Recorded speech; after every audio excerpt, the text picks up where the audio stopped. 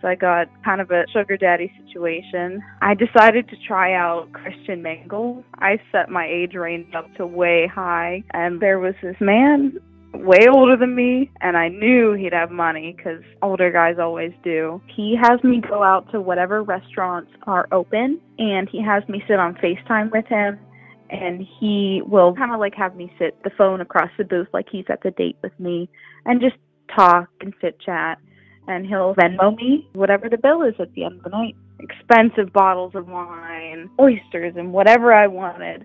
So how does this all make you feel, Melissa? Well, he's not the greatest of guys. He's got money from politics. This is why I don't pay taxes. I have a feeling that he doesn't pay taxes either.